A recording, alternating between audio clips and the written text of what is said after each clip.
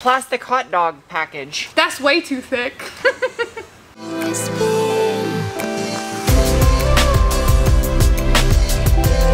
Hello internet people. Today I am going to do something special to my 1983 Audi UrQuattro. That is my personal favorite car that I own. And if you're new and you'd like to get caught up on the last video where I worked on it, up above my head isn't a video to that, rather a video explaining why snails do not appreciate being used as baseballs. So where I last left off, I was putting a custom turbo back exhaust on the car and ran into some fitment issues because this is a one-off exhaust that was manufactured by Bennett in California off of their shop car. So there was a little bit of fitment issues. After the video went up, they did offer to have the exhaust overnighted back to their shop so they could fix the issue with the fitment. However, I thought that was a waste of time because I don't know how that would be physically possible without my car being there. So instead, they refunded me back some of my money, and Charlie made a custom solution to the issue that I had with this exhaust not fitting. We discovered the main issue with the alignment of this exhaust system was happening up here at the downpipe, because when you disconnected the downpipe from the catback, the exhaust system fit perfectly back there. Either way, problem solved. I think I would have took the nuts off before I stuck this in the air. It's not what somebody said. I don't know. This wire can come off now. Just in case. Put another little dab of robot toothpaste on there.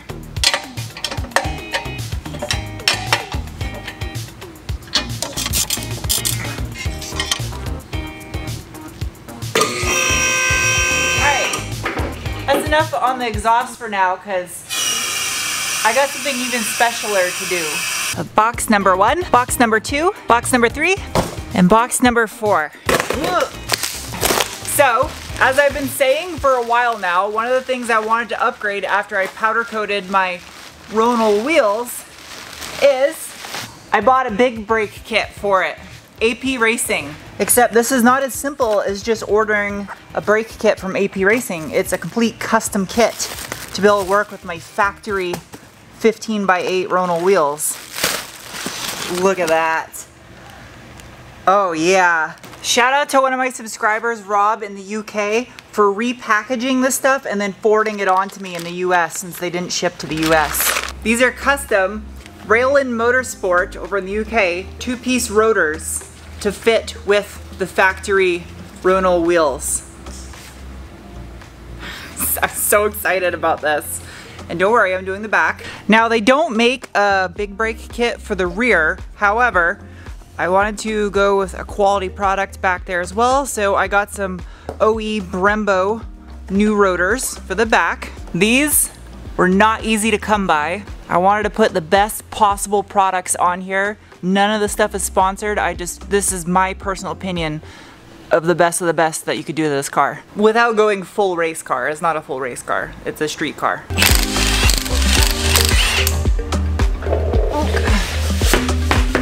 I personally, not a fan of drilled rotors. They're just very common for them to get cracks in between the holes. I like slotted better. Oh geez. Come on.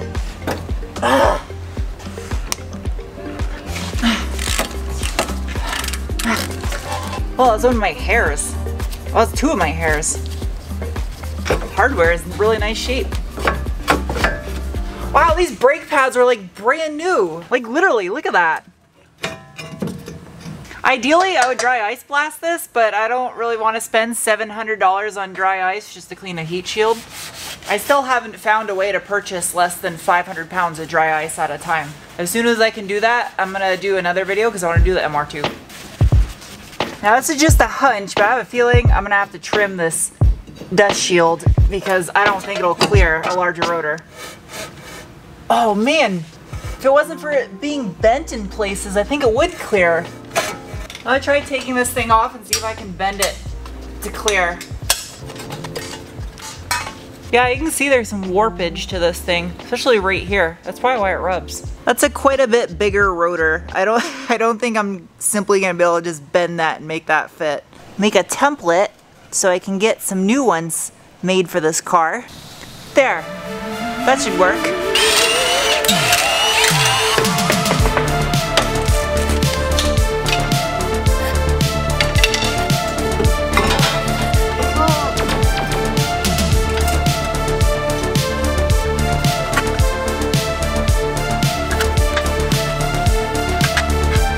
So here's my genius idea. This is the passenger side. Now the lip will face away. Does it clear? No, not even close. No way. I know I could just cut this thing or bend it, but I'm purposely trying to be difficult because of how rare this car is. And these things are, I doubt there's any more of these in existence.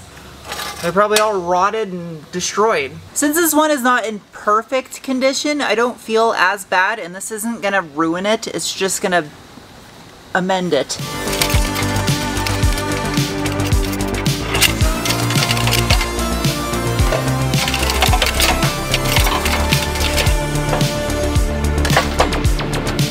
Flat.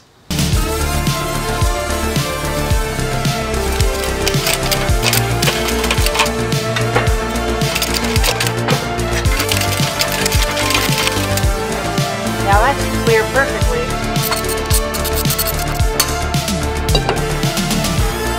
Yeah! Haha! No clearance issues now.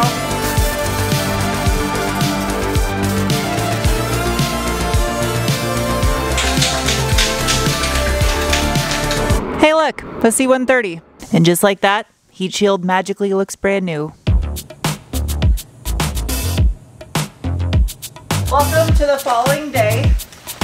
This is a caliper bracket entombed in a plastic hot dog package. That's what it looks like, at least. Hey, why'd you pop them?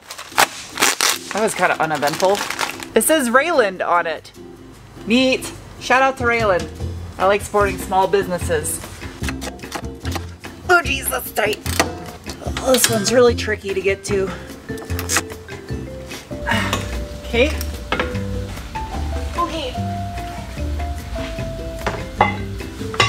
I got some brand new lines to go with these, some stainless lines, so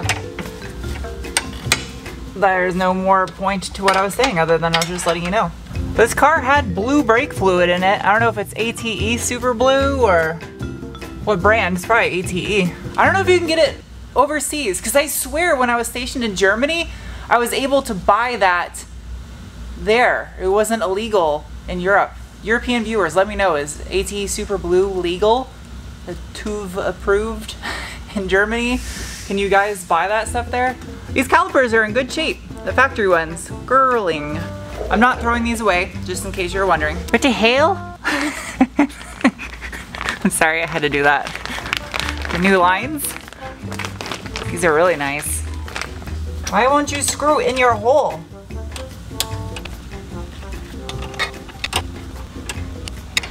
Hardware. Rotor. I already cleaned up brake clean, in case you're wondering. God, this thing is so light. It hardly weighs anything. Oh, this way. It's got like a Lego block off screw. That's weird. It's a hard plastic yellow bolt. I'm gonna keep that forever. And as far as the pads go, got some there. Oops. Stickers. They came with stickers. Lots of lube.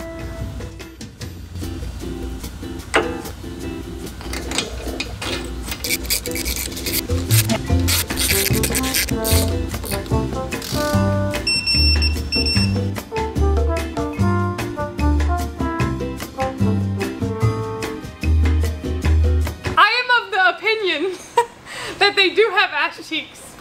They are just little like squares. You know what I mean? Like, have you ever looked at one from behind? Some of them have like it painted a little line.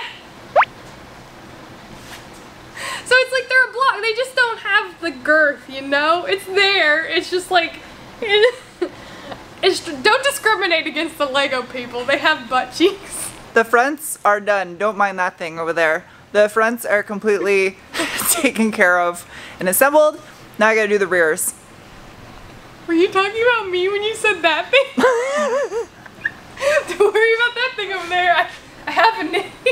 We'll just let you sit there and take that in for a minute and appreciate how good that looks. But you know what? I kind of like it. If it was like white splatter like that, I think it looked fucking wild. I'm really torn with what to do back here.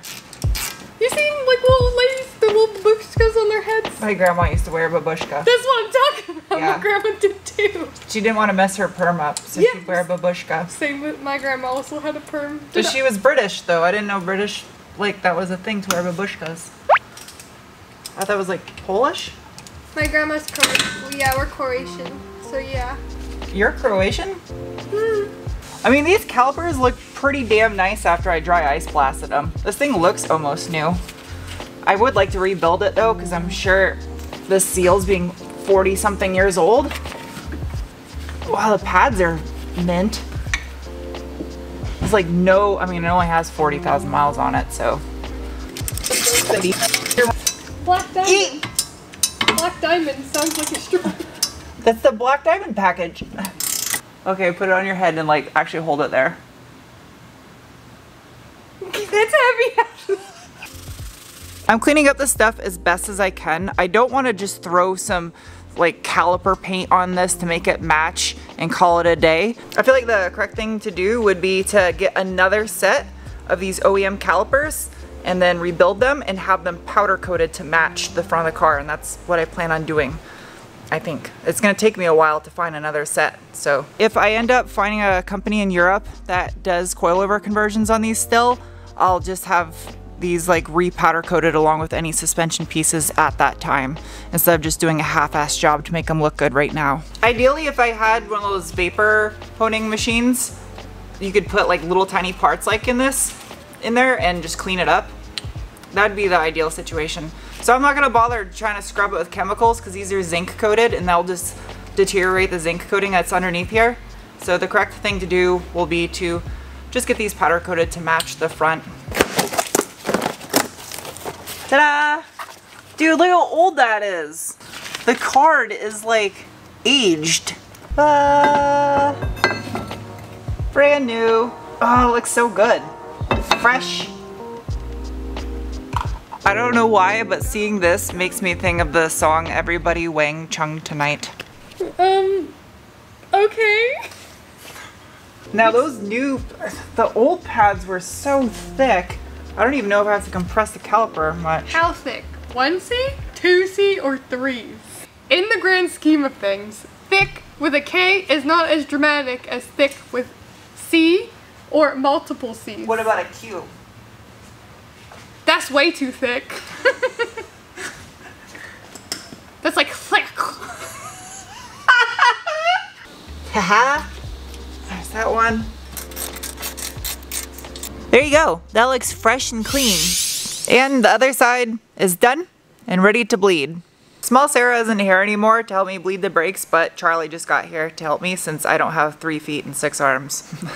That'd be like Shiva? Sure. From Mortal Kombat, Shiva? I'm really sad I'm gonna lose this AT Super Blue that was in there, but they stopped selling that in the US in 2013, so that's some old brake fluid in this car. Squeeze, Charlie, squeeze!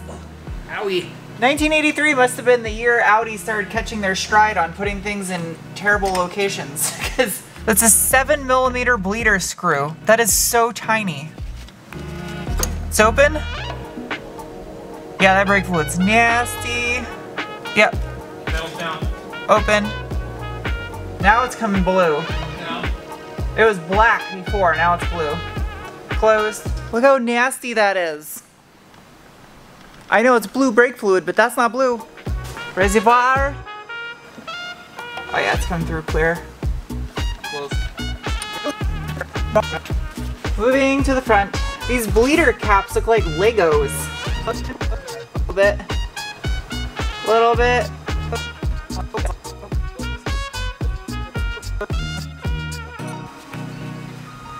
Ooh. Carefuling. The black anodized caliper was the right choice.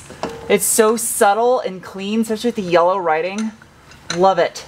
Love it, love it, love it. Oh, jeez.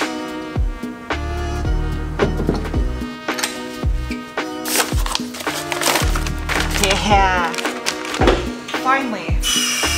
Finally, this is done. Whee! Come on, let me get in. Oh, almost. Welcome to the final day in this video, and I'm going to start the car up for the first time and get to hear what this thing sounds like. I would have started it last night, but look at the roof of this car. All the dust from doing body work in here on the Beetle. So I wanted to wait so I could wash this thing and do the first start when it's clean. Except I don't think I'm gonna push it outside and wash it because it's super hot out there. Access granted.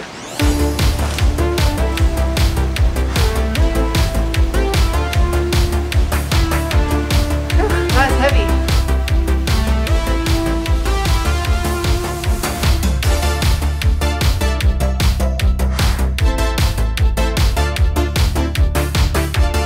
Much better.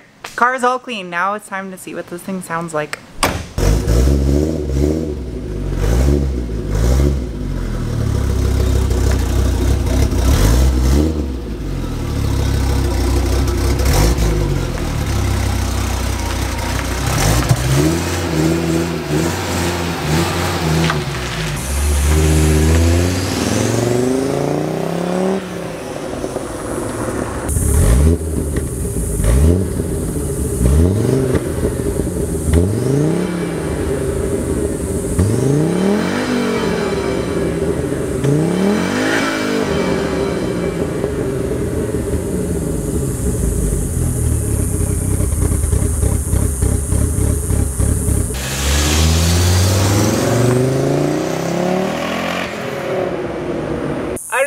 By the sky behind me, but it's about to storm pretty hard here, so I don't want to take it for a drive and see how the brakes are. I still gotta bed them in, but other than that, and the UrQuattro system being a little unhappy right now, it sounds amazing. I wish I would have did a stopping distance before and after. I never thought of doing that. It's too late now, but I definitely gotta bed these things in properly. I don't know if you could tell at idle, but this thing was lobing like it's got an aggressive cam in it, which it doesn't.